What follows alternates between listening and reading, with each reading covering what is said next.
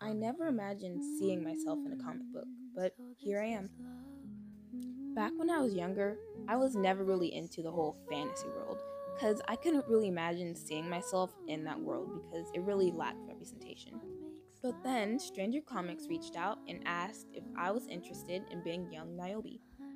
What I love about them is their amazing storyline, beautiful artwork, and their diverse characters. Thank you so much, Stranger Comics, for the opportunity, because as they say, representation matters.